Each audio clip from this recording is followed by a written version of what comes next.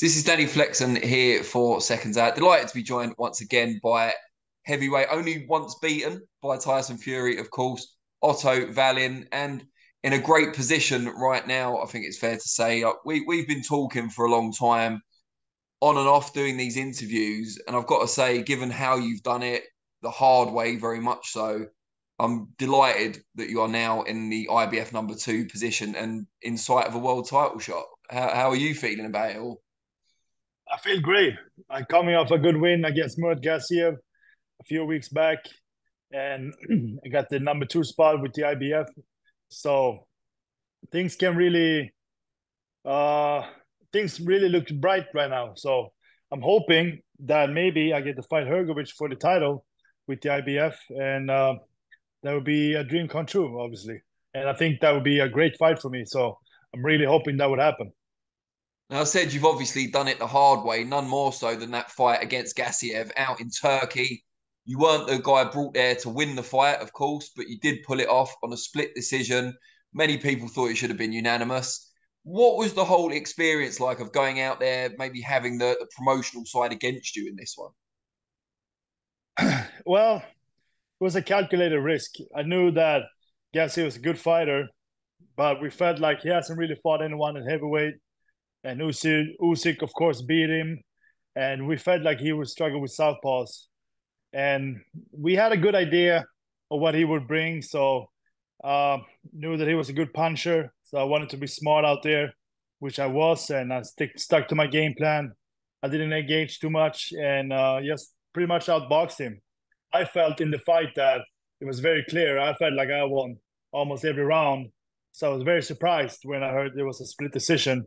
So my heart kind of dropped, but then I got the win anyway. So it was amazing. I mean, probably I don't know if I've been that happy before. So I feel like I'm in a really good position now. But all in all, we had a pretty good time out there. I would say they took pretty good care of us. Walking out to the fight, they played the wrong song, and the ropes in the ring must have been very hard or something because it looked like I had been whipped after on my back, and I still have bruises from the fight, and it's been 3 weeks now. So like showering after the fight was terrible. It was just that was pretty painful. And then I had a vacation in Turkey the week after. Going in the pool in the ocean and stuff. Just painful with my back because I had those bruises from the fight. It was amazing, but I never experienced that before. Crazy. How satisfying is it? Because previously you were probably best known to most fans for that tussle you gave Tyson Fury, pushed him harder than pretty much anyone except perhaps Deontay Wilder, of course. And you'd stacked up, I think it's 6 wins in a row now since.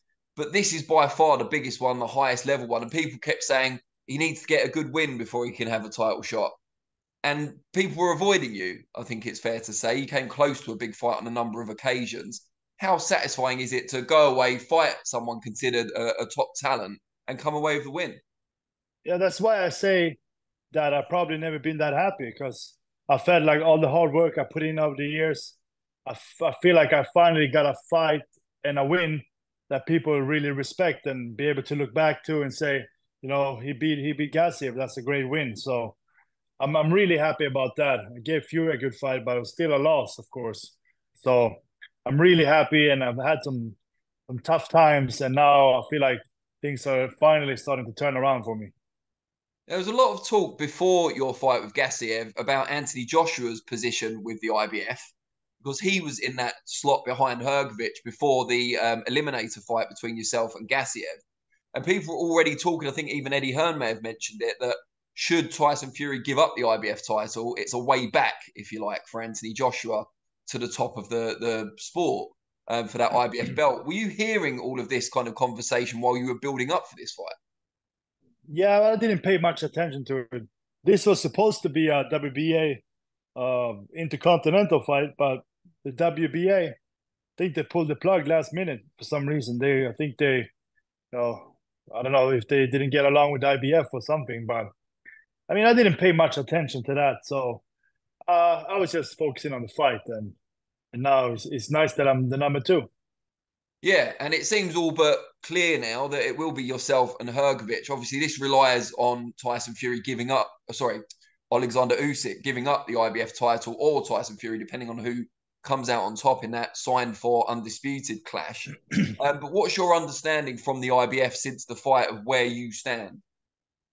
Well, I'm number two, so if the title becomes available, then I'll get to fight for it against Hrgovic. So that's what I know.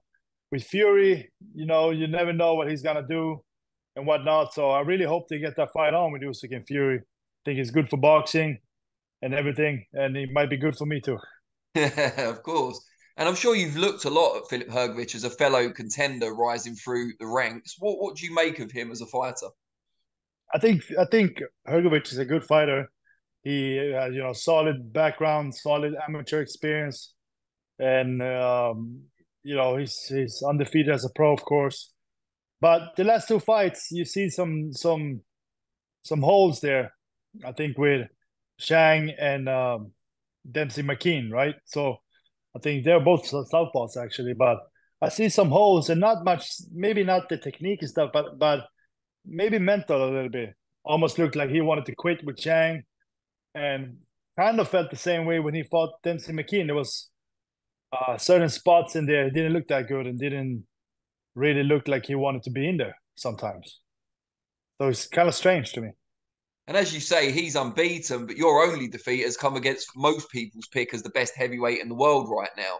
So you've certainly fought the superior opposition, perhaps overall, although obviously Zhang is a good win for him now in hindsight. Right. I mean, I think it's a great fight for me. I think it will be a huge opportunity to win the heavyweight championship, and Sweden hasn't had a heavyweight champion since Ingemar Johansson. Mm. That was 60 years ago. So that would be amazing. Is there a fair chance that you might have to travel to your opponent's backyard or certainly a place of his team's choosing once again? And if that is the case, has the Gassiev win put you in a better position to adapt to those challenges? Yeah, I don't pay much mind to where the fight's gonna be in that, but I have a hard time seeing the fight taking place in Croatia. We'll see what's gonna happen. Who's gonna be the promoter? So I mean, I have a hard time seeing it's gonna take place there, but we'll see. You never know. And if it takes place there, doesn't matter. I mean, I've been fighting almost my whole career. Uh, you know, I've been fighting almost everywhere, so I'm used to it.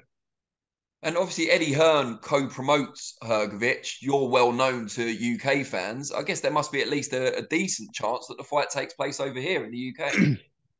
Yeah, I'm open to that. That'd be nice. I think that UK fans are really good, so that would be. I'm not against that. Glad to hear it. Now, mentioned Fury a couple of times already in passing. You are obviously linked with him on a regular basis. You did give him that horrible fight, and he was cut and bleeding. It's an image that stayed with people for a long time. It's rare that we've seen him that troubled, certainly since. He's got this crossover fight with UFC, MMA, or former UFC, MMA superstar in Francis Ngannou. First question on that, I guess, is will you be watching it? Is it free? If I can see it for Probably free, I not, want. no. I'm not gonna pay for it. I'm not gonna pay for it. And I think it's gonna be an easy fight for Fury. He goes as long as he wants it to go. I think. I mean, I've been watching Ngannou a little bit, and he's a great MMA fighter, but this is boxing, and he's fighting the best boxer in the heavyweight division. So it's gonna be a really hard fight for him. And the same thing, if Fury would have gone to MMA, he would have got destroyed also. So I think that Fury's gonna win, and it all depends on how long he wants to carry him, I think. Yeah, and there's kind of a whole moral or ethical argument about this. So one side says, boxing's a short career. You guys are putting your lives on the line. If there's no mandatory obligation, which there isn't currently for Fury with the WBC, earn as much money as you can.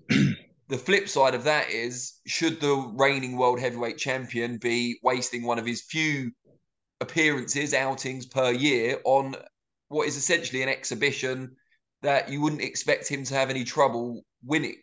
Where do you sit on that? I think it's hard. I understand why Fury is doing it. He's probably making a ton of money, and to have a pretty easy fight. So I would probably do the same, to be honest. But it would be nice to see him defend the title against a top 15 guy. His last fight was against Chisora. Now he's fighting Ngannou. So start looking at things. Is not great.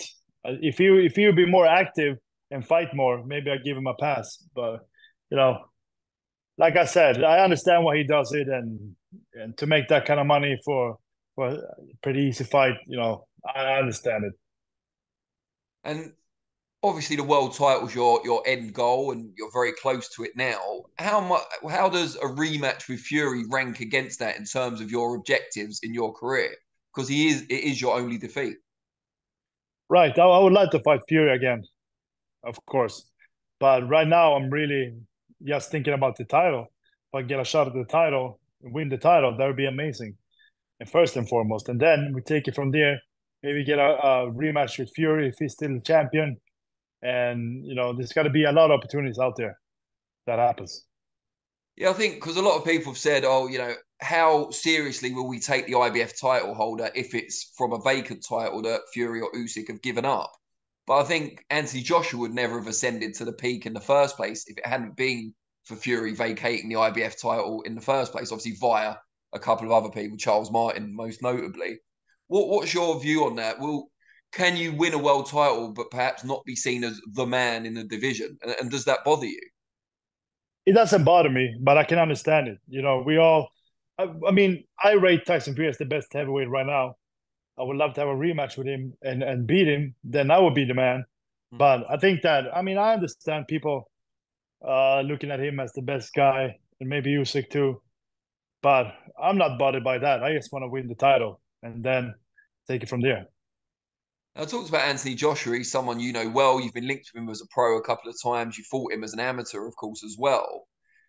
He's making a bit of news this week. I don't know if the fact that it's Fury Fight Week is coincidental in that. But he's talking about changing trainers once again. He's hinted he might still fight Deontay Wilder on the same show as Usyk and Fury. And I think what's got the most press, certainly in the UK, has been his decision recently. I don't know if you saw this, to go into an isolation retreat, including a dark space that he spent apparently 4 days in. What do you make of this Joshua stuff? Yeah, there was a lot there. I have heard about this retreat. I've read some headlines about it. I don't really know what it is, and I don't know what it would do to him. But changing trainers again, I didn't know that, and I think that seems like it hasn't worked so far. And honestly, I don't think it's gonna work. With whoever he has, I think that something is not right if you keep changing the trainer. He had a very good run with McCracken, and they, of course, are not together anymore. But that might have been the best fit for him. He kind of grew up with him, spent all those years with him, and had all those successes. So sometimes you need a change, but it's not always for the better. And that's what it seems like right now. He doesn't seem like he's gotten better with the new trainers. So it's gonna be hard for him if he just keeps changing the trainer, because at some point you gotta just trust the trainer that you have and make him trust you that you're not gonna leave him, so that you can both build together and start winning fights. And if he were to go in with Deontay Wilder next time out, given, as you said, his recent form's not been particularly impressive, perhaps his first fight of a new trainer as well, if what he said is true, would you be concerned for him in that fight with Wilder? I wouldn't be concerned for him because it's boxing and Sure. somebody's got to win, somebody's got to lose. But I think that Wilder would be the favorite. Wilder, he's very big puncher. Josh is a big puncher too, but Josh has just been hesitant lately. And I think that when you fight Wilder, you really got to believe in yourself and be able to go places that you really need to do. Because if you're just trying to box and do what he was doing his last few fights, it's gonna be very hard against Wilder, and eventually he's gonna land. And with Fury Usyk, I think you've backed Fury to win that fight in the past. Saw some comments from Usyk earlier this week or late last week talking about some injuries, long-standing injuries that he needs to address, and saying he'd need a 14-week camp for the Fury fight. Fury then countered this in an interview, I believe, earlier today, saying Usyk has to fight him in December, otherwise he's in breach of contract. I'm not sure how true this is, because when we originally heard it was December or January, I think everyone assumed that was in case something happened to Fury against Ngannou, you know, a cut or an elbow or anything like that. So what do you make of the whole back and forth between them? And do you still back Fury to win that undisputed fight? I do back Fury to win. I think that he's got to be the favorite. Fury's a very good fighter. He's a bigger guy. And I don't think that Fury's going to win, but it might turn out to be a pretty good fight. And we see, you know, Usyk is a good southpaw. So we see what he can bring, but Fury's got to be the favorite. But it's pretty interesting. I think I've heard Usyk speak about injuries before. I feel like he said that before also. And now saying that he needs 14 weeks. Well, you better start training. I mean, he's known this for a while now. So I feel like there shouldn't be any excuses unless he has some real injuries so he can't fight. But you know, if he's not training, that doesn't sound right. Should be training, and I'm sure he is. You know, you never know with these guys, and you don't know with Fury, you don't know with Usyk what's going on. So I guess we'll see what happens. But I feel like Usyk, unless he has some serious injuries that makes him unable to train, he should really be training now and be ready for December. But I'll be kind of surprised if the fight happens in December, especially since Fury is fighting soon. So we'll see. I'm hoping that they're going to fight, but we'll see what happens. And what about the impact on you? Do you expect Hrgovic to be your next fight, or will you have an interim fight? Because there's obviously an element of risk involved in that. It all depends on how long this takes to play out. If it takes too long, then I'm going to have an interim fight and fight somebody in between. And if Fury and Usyk fights in December, sorry, then we're probably going to find out pretty soon if I get to fight for the title or not. So yeah. It's a tricky balance, I suppose, between having that interim fight to stay active so that you're, you know, ready for the Hrgovic fight, but also the risk involved in, you know, not just losing, but if you get cut or all the things we talk about with Fury. Right. That's the thing, but I can't just sit out either. I want to fight. I think that's gonna be the best for me, especially since I've had a hard time getting real fights lately. But coming off a good win now, of course. But I wanna keep that going and have some good fights. And just before I let you go, I just want to get some predictions from you for this weekend's event. Not Fury and Ngannou, as you've already made that quite clear, but the more competitive fights, certainly on paper, that are on the card. Some of these guys you might not know that well, and that's fine if you don't. But let's start with two I'm sure you're aware of: Martin Bakole and Carlos Takam. One old warhorse and maybe one young warhorse going at it there. What do you make of that one? My feeling is that Bakole should win. I haven't watched him that much, but I know he beat Joker. That was a good win. So I'm probably gonna watch that fight if I can see it somehow. Yeah, team stream. That's all I'm gonna say. Just kidding, Frank, if you're watching, and Bob. We've also got a British heavyweight title fight taking place outside the UK for one of the few times in its esteemed history, between Fabio Wardley, who I'm sure you are aware of, and David Adelaide, who you may not be, but he's a Frank Warren unbeaten heavyweight prospect. Do you know Adelaide much? I know he's been in camps with Fury, for example. Yeah, I don't know him much. I've seen him a little bit. I've seen him against Sokolowski. And so I actually didn't he fight on the Fury undercard at Wembley. Yes. I think I saw him there. And then Wardley, I barely seen him. Didn't he fight Sokolowski too? Early in his career, possibly. Yeah, okay, maybe. Yeah, but I don't know them that well. But I saw that brawl that they had. That was kind of terrible. I felt like, and, yeah. It was, risking the fight like that. Because didn't he get cut Wardley or something?